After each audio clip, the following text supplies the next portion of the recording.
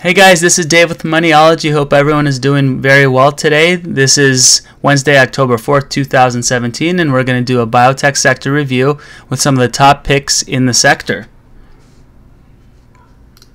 So we want to start off here with Cleveland Biolab CBLI. This is a nice looking name that's had a very nice breakout of a base that it was building for about 2 years. And we broke out in April time frame, and now we've been consolidating for a better half of 6 months, and now we finally feel like we're starting to find some legs again. We're above the middle Bollinger Band, and the MACDs have crossed above 0, and it's starting to show momentum on multiple time frames.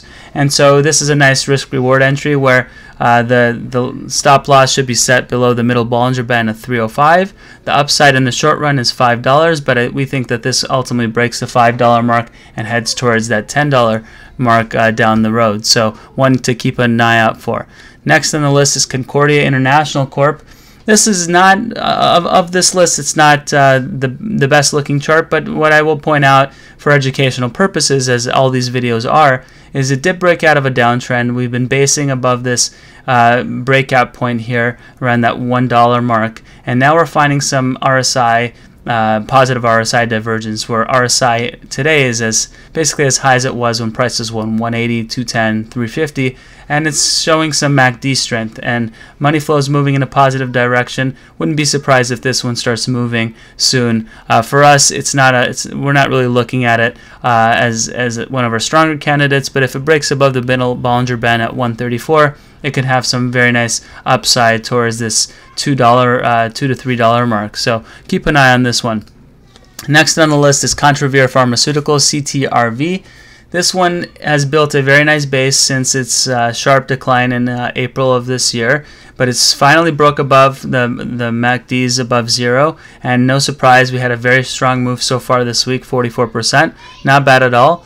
We're above the middle 50 RSI level on the weekly, which is what typically happens when we cross the 50 level, is it coincides with these big moves. And so let's have a look at what happens. If it can close the week above 75, we're most likely going to make a run towards that $1 mark in the coming weeks, and this could be the start of a new uptrend. It could be simply the start of a gap fill towards a $2 range, but this one has some nice upside. The one thing I'll point out is very often when you cross the 0 on a weekly MACD, there is often a consolidative move back to kind of the middle Bollinger Band. So this one might pull back a little bit. So be aware of that, because a lot of folks know that this is a very simple indicator, and so when the amateurs jump on and start trading this, well, these computers start washing people out. So you might want to initiate a position, but don't go all in before you get confirmation. Next on the list is Corbus Pharmaceuticals, CRBP. This one has been building a very nice base, and now it's starting to show some momentum again. It's above the middle Bollinger Band. It's got 4 hammer patterns here on the weekly. The MACDs are starting to move towards multi-year highs, and it's starting to show some accumulation here as well. And so we think that there's a strong possibility that we're going to make a run towards $10 in the coming weeks ahead. Next on the list is Cyclacel Pharmaceuticals, CYCC. This one is very interesting. It's been basing for several months now after a sharp decline, and now the MACDs are curling towards the 0 marker. And if this can break the middle Bollinger Band around right now it's at 269, but really if this breaks above the 250 area, this can make a very strong move to the upside. If you're a contrarian and you want to buy in here and kind of just play that move towards 250, that's a possibility as well. But this one may have some very nice upside in the coming weeks ahead. Again, we do this on weekly time frame. If you want to look at daily and hourly indicators, you might have opportunities in the short run as well. Next on the list is Satori Therapeutics, CYTX. This one has been killed over the last several months, but now we think that it's starting to gain steam again, and if this can break above that 30 line on the RSI, and if MACDs continue curling above towards 0, we think that this might have a very strong move. For us to get long, we wanted to break above that 68 level on the weekly RSI, but again, if your time frame is daily or hourly, there could be some opportunity there. Next on the list is Cytosorbents Corp, CTSO. It's just been building a very solid stair-step formation over the last couple of months since April. RSI is continually making new highs. There is some slight divergence here, so you want to be wary of that. We're at a higher point than we were here, but RSI hasn't confirmed that, so we might pull back some, and if that's the case, use that as an opportunity to add or initiate new positions. But I am seeing positive money flow here for the first time in a long time. Accumulation is starting to pick up on the weekly time frame, so a run towards $7 is definitely in the cards. What interests us is what happens after $7. Is this going to make a very strong move towards that 15 area, 12 to 15? It's a very strong possibility, so keep this one on your radar. Next on the list is Citrix Corp CYTR. We've been kind of killed in this one, so we may just stay away just from a karma standpoint, but this one is starting to show signs of life. It's consolidating here above this breakout point on RSI level around 40, and that's a very important indicator. We made a run towards 50 and we got pushed back so far, but this might be an indication that some folks are starting to get back in for expectations of a move higher. This has a tremendous amount of institutional support, and very strong investor backed this at $1.10, so right around here, and we've pulled back, and there's a reverse split possibility, and so there's a lot of corporate nonsense going on. But if this breaks above 50 and certainly above that middle Bollinger Band at 58, this gets interesting again. Ultimately, there's a lot of just fundamental potential if management can get things straightened out. Next on the list is Dare Bioscience, DARE. This has been basing for a while, and it's had this crazy move here from 3 all the way to 1240. I know they had a name change around here, but now we've backed down to the basically $2.50 to $3 range. But MACDs are starting to curl towards a break above 0, and RSI has been basically solidly holding that 40 level despite dropping from 1240 all the way back to 250. So this one might have a strong move in play. The middle Bollinger Band at 386 is the marker you want to keep an eye on for as far as a longer term time frame. But again, if your time frame is daily or hourly, this is one you want to have on your radar. There could be some very nice moves in the coming days ahead. Next on the list is DXTR Surgical.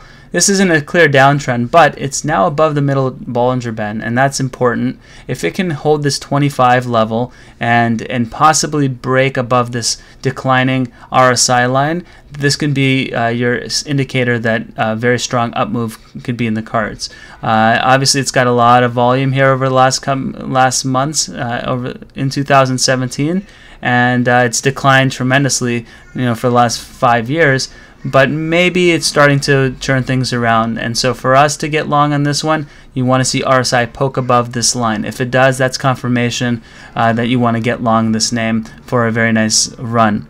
Next on the list is Discerna Pharmaceuticals DRNA.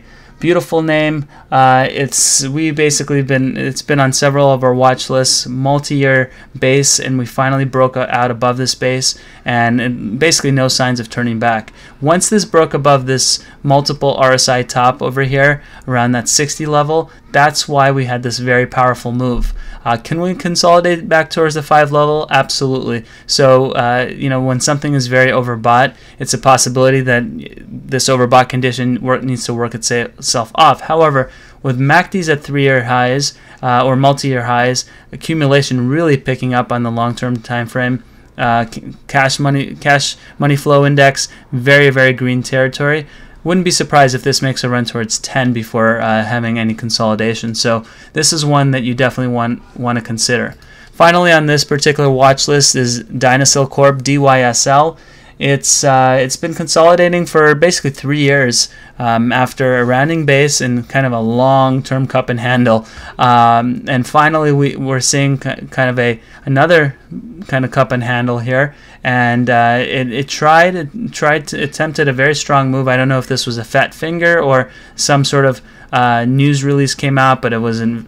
Whatever happened here, who knows? But if this can break above this, break and close above this little triangle formation, this pennant formation, For us, a move above 140 to 150, then there's a lot of open space here to make a run towards that 220 level. Again, no surprise that whatever happened here, I don't know if this is a mistake, but if not, that this is where we've met resistance. But why we like this is RSI showing momentum. It's showing positive divergence. RSI frankly has broken above this downtrend already, and RSI almost always leads price. Look at the volume here. That's great. Money flow is moving in a positive direction, and so this could be the beginning of a very, very nice move in DYSL. Guys, I really appreciate all your support and all your feedback you've been providing us on StockTwits and on Twitter. What we're doing now is we're running a Patreon campaign that let me see where we have it here. Somewhere here we go.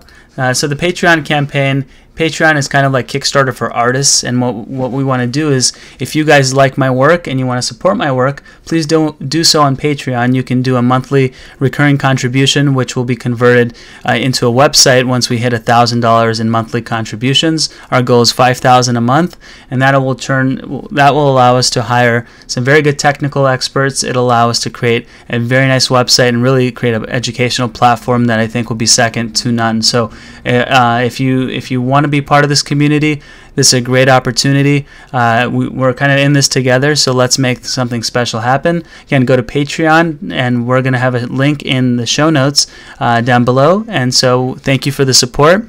Please do follow us on StockTwits, subscribe to our videos on YouTube and Twitter as well. Thanks so much, and have yourself a great rest of the week.